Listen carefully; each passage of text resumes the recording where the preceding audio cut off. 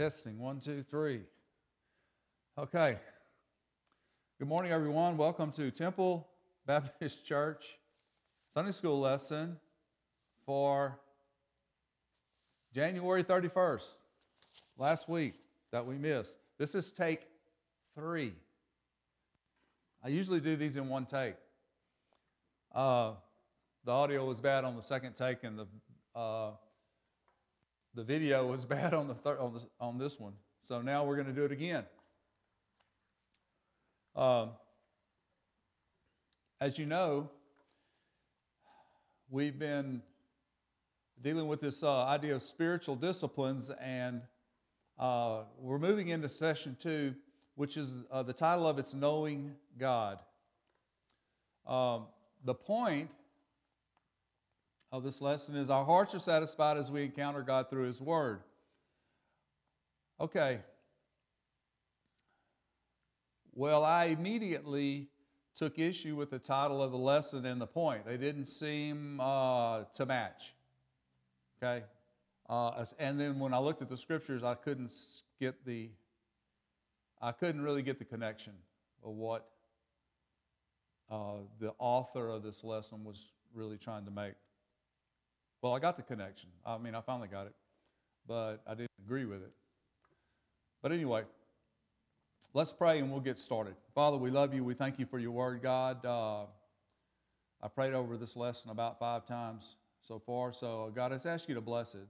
God, bless the study of your word. Bless the hearers, God. I pray your Spirit would just teach us through the words that I'm going to say today. We ask it in Jesus' name. Amen.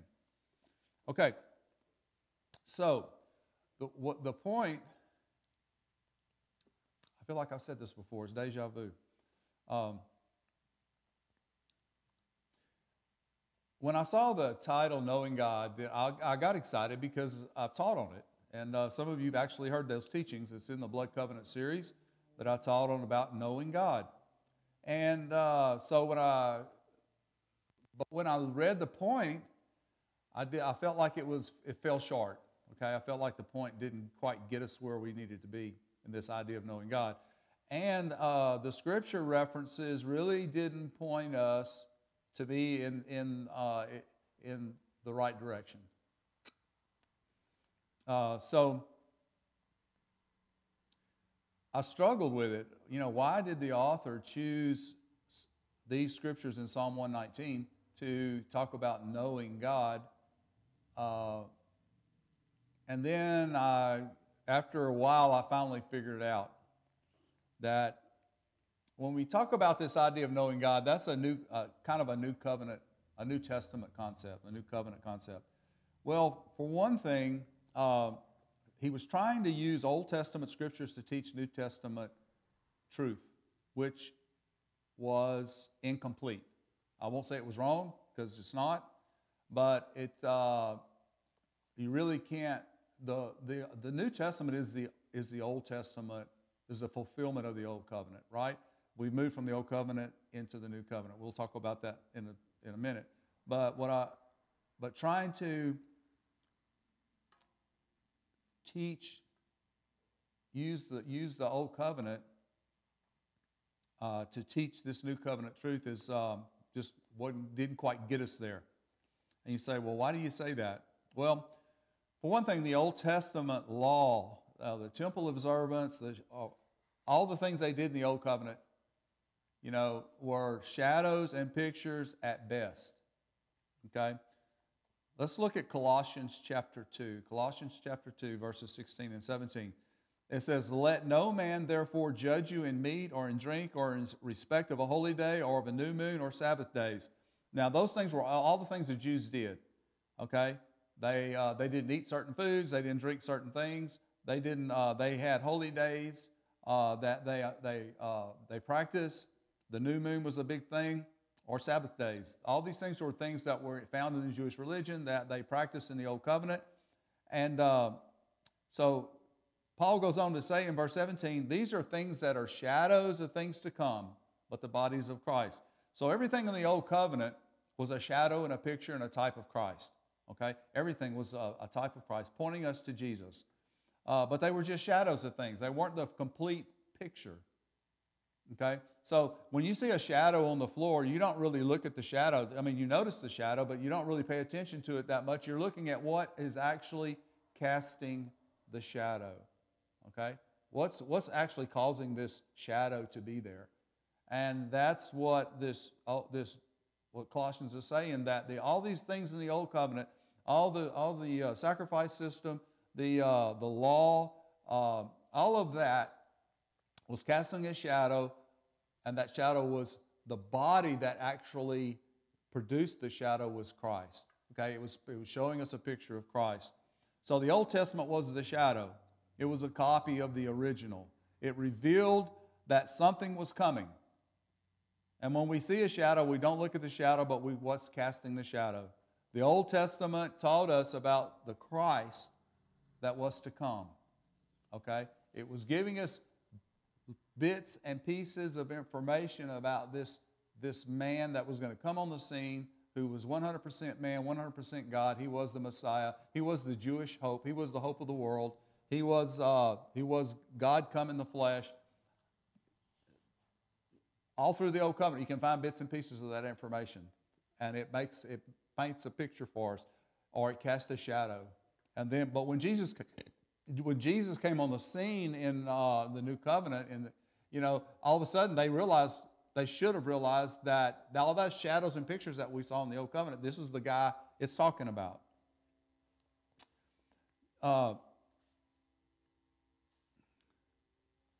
You guys aren't going to really believe this. I think the train's coming again.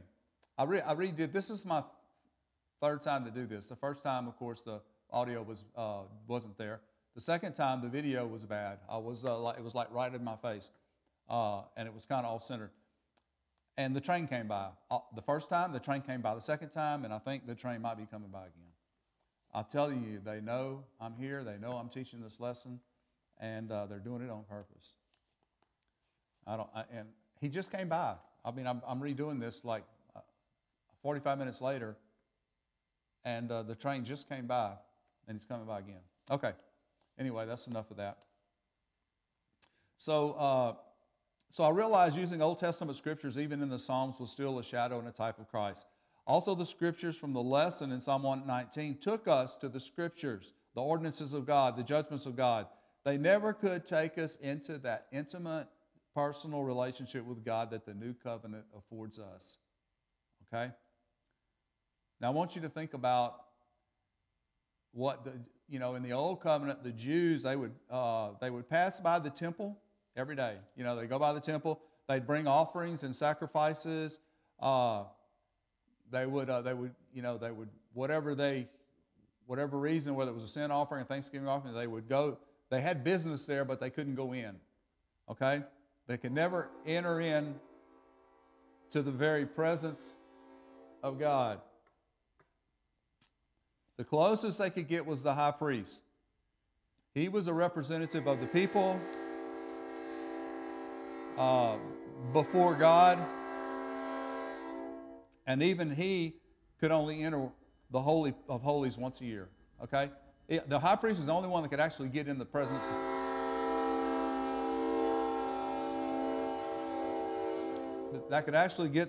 of God, but he could only do that one time a year.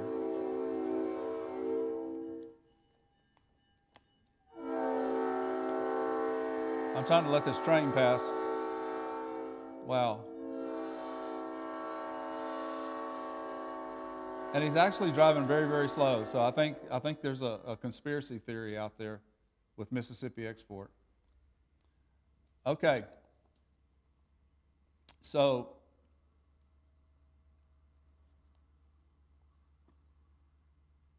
the high priest was our representative, the Jewish representative before God. He was the only one that got to go into the Holy of Holies, and the priesthood was the only one that got to actually do the ordinances, go through the things that they did.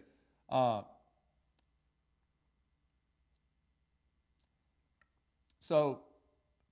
under the new covenant, we have a new high priest, and his name is Jesus, and he has gone into the Holy of Holies in heaven, and he has offered his blood as a sacrifice so that you and I can go into the very presence of God We can freely go there and make our petitions known to God. We can talk with God. We don't have to wait on the high priest. We don't have to stand outside the door or outside the temple and try to peek in, you know.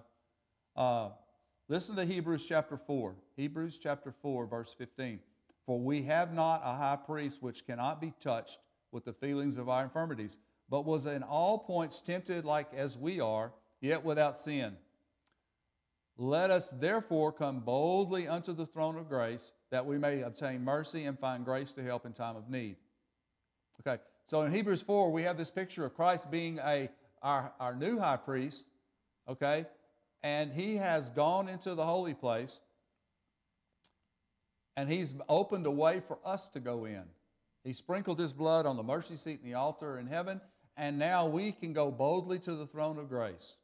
Anytime, 24/7, anytime we need to, we can enter the presence of God. This is not something you could do under the old covenant. It wasn't something you were allowed to do. But under the new covenant, we have that ability to know God. Okay, so let's move on to the second point. The second point I want to make is there's a difference between knowing about God and knowing God.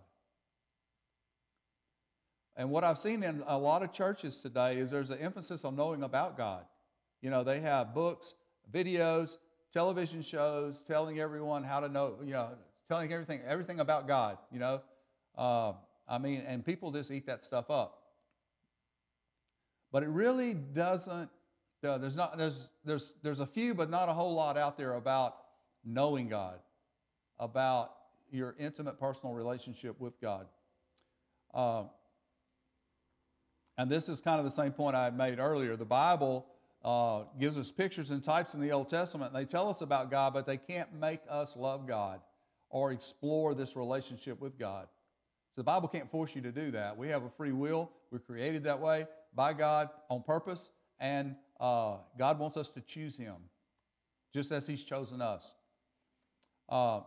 If the Bible could force you to accept Christ, the Bible could force you to live a holy life, then, you know, all we'd have to do is walk around all day with the Bible in our hand. You know, I asked someone one day, I said, have you been born again? Do you know God? And his response was, well, I read the Bible, I go to church, I pray, and I tithe. Okay, that's the Baptist Big Four, right? Those are the things that if you do all those things, you feel pretty good about yourself. But all those things are good things, but they really don't answer the question, do you know God?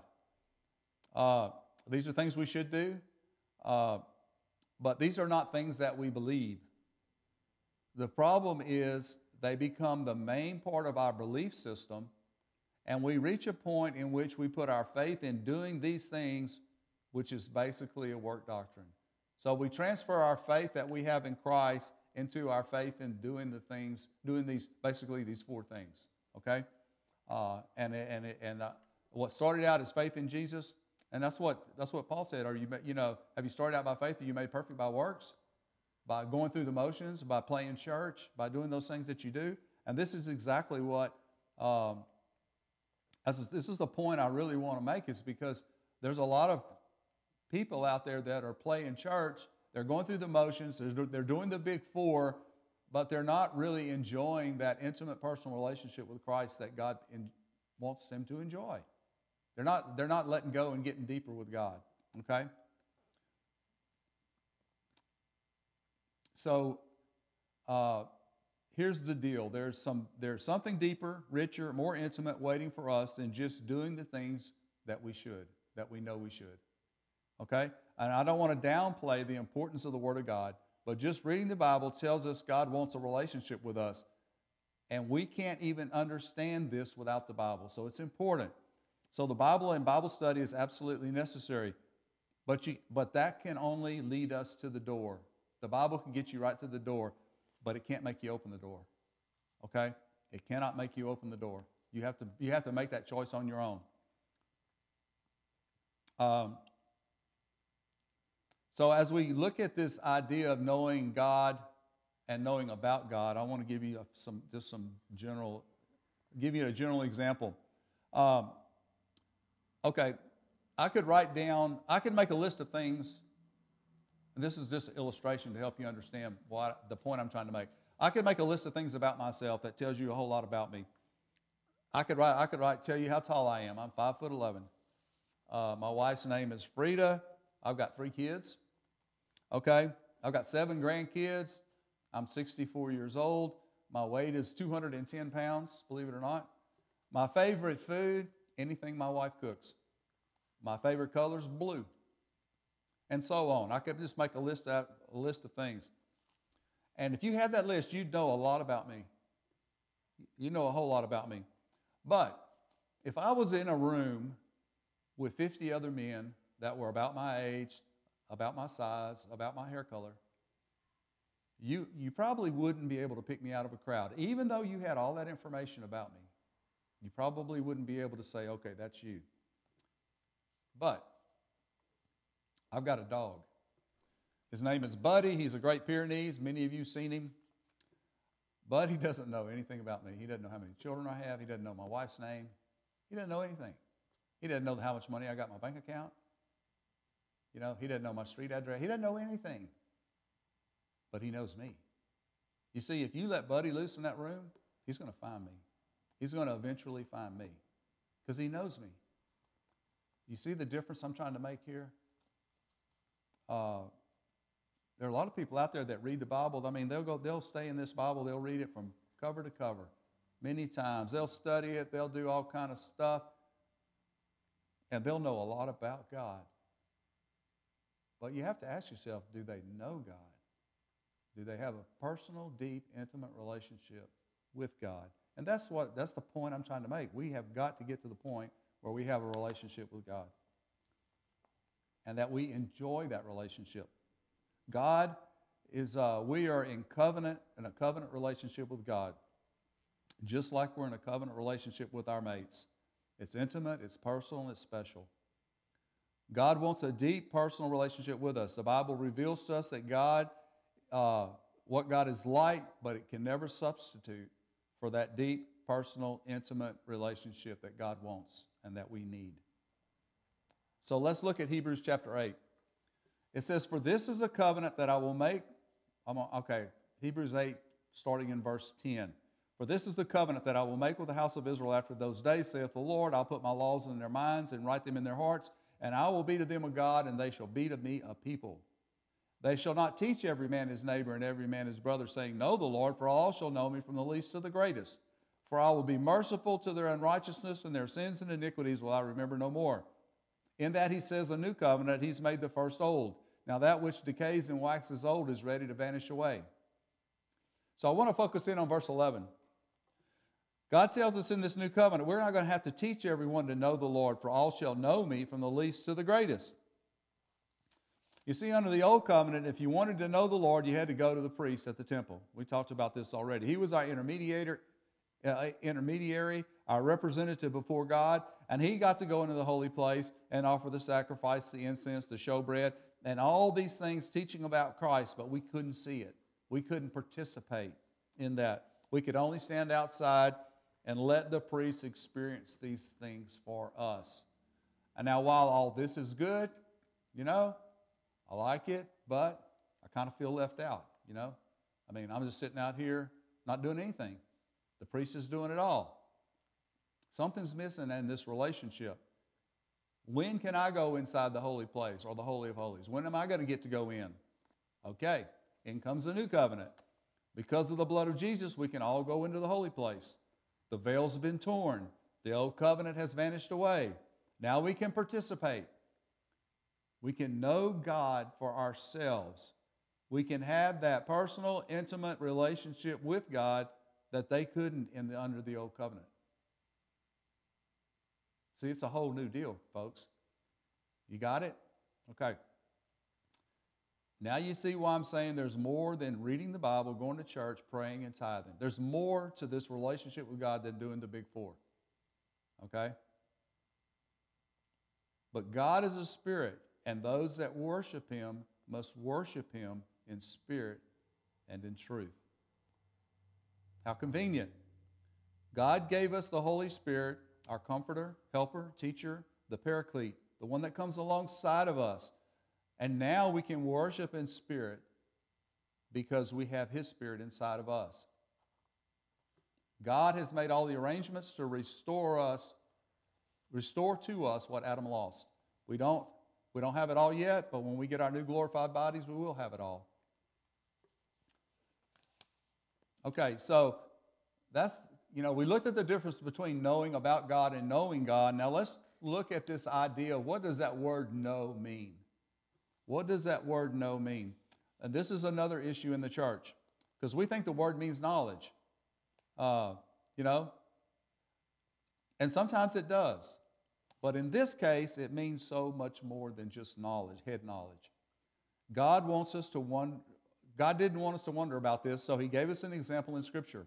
In Genesis chapter 4, I want to read that to you because it's an important Scripture. In verse 1 it says, "And Adam knew Eve his wife, and she conceived and bare Cain. And she said, I've gotten a man from the Lord." See, I told you it was intimate. When we're talking about knowing, it's way more than head knowledge. This is intimate. Two become one by the shedding of blood. That's blood covenant. Okay, that's blood covenant. Adam and Eve became one by the shedding of blood. There's nothing more intimate in the human experience than the marriage consummation. God meant this to be holy, sacred, pure, and innocent, a perfect picture of our union with God through the blood of Christ.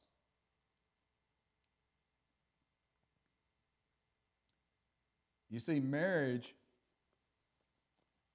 is the picture that God has given us in our human experience to understand the depth of our relationship with Him.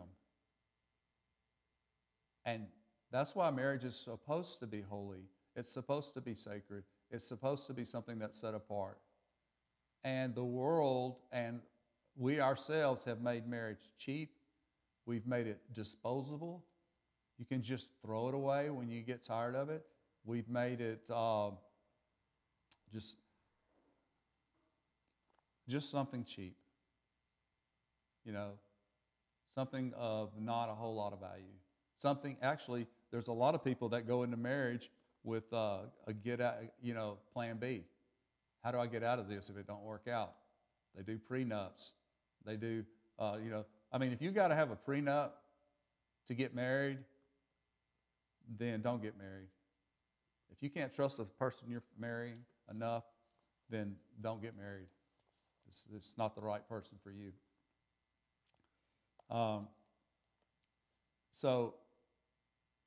But marriage, God intended marriage to paint a picture for us about our relationship with Him, and the enemy and the world has done everything they can to make marriage unacceptable, disposable. Marriage has become a contract, not a covenant. Okay, and there's a difference. There's a difference. So, but in John chapter 10, verse 30, Jesus makes this statement. He says, I and my Father are one.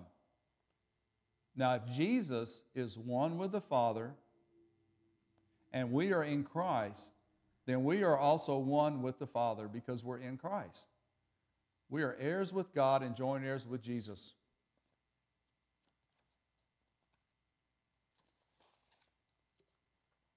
Why do you think the Bible calls us the bride of Christ? You think that was just flowery speech? No, that's exactly who we are. That's exactly who you are. I want you to look at Ephesians chapter 5 with me. We'll close with this scripture. Ephesians chapter 5, we'll start in verse 29. It says, For no man has ever yet hated his own flesh, but nourishes and cherishes it even as the Lord the church. For we are the members of His body, of His flesh, and of His bones. For this cause shall a man leave his father and mother, and shall be joined unto his wife, and the two shall become one flesh. Now this is a great mystery, but I speak concerning Christ and the church. So Paul's writing, and he said, and he tells us in verse 31, that for this cause shall a man leave his father and mother and shall be joined unto his wife, and the two shall become one. That's what I said earlier. Two become one by the shedding of blood. Okay? In verse 32, he said, man, this is a great mystery. Marriage is a great mystery. Well, why is it a mystery? Because it's a picture of our relationship with Christ. He says, I speak concerning Christ and the church. Because he says, marriage, human marriage on the earth is a picture of spiritual marriage that takes place between those that are born again, those that enter into this relationship with Christ. It's personal, it's intimate, it's spiritual. And that's the whole point of this lesson today, is when you talk about knowing God, it's deep, guys. You got to let go of some stuff to know God, okay? To enter in. You say, well, I'm born again. I've got the Spirit of God living in me. Yeah, but are you holding on to something? You got your get out of jail free card. You got Plan B in your back pocket. If this Christian thing don't work out, this religious stuff don't work out, I'm going to go this other route. It's kind of like when you got married. I mean, when you got married, you were supposed to give up everything, abandon everything, your family, and cling to your wife, cling to your husband. That is what a marriage is. Complete, total dependence on one another. And that's the picture that God's painting for us here with Christ. We're supposed to abandon everything and cling to God. Complete, total dependence upon Him. And that's when you reach that point, then you can say, I know God. That's what it's all about knowing God, is abandoning yourself, abandoning the things that you're holding on to and clinging to God. Now is the time to know God. We need to start the journey. We need to start the journey. Find the time to nurture this love relationship between you and Jesus. Let's pray. Father, we love you. We thank you for your word, God. Thank you, God, for we have this opportunity to have such a deep personal relationship. God, there are people in the world that don't even understand, that don't know. God, they're bound up by laws and regulations and rules. And God, you bring freedom and peace and joy. God, but we need to abandon ourselves. We need to let go. We're holding on to so much junk, God, because we're afraid. But perfect love casts out all fear. So I pray that you pour out your perfect love on us so that we could be fearless, God, and we could walk with you. We could walk and see the power of the resurrection working in and through us. God, we love you. We thank you for your word. Thank you for ministering to us today. And we ask it all in Jesus' name. Amen.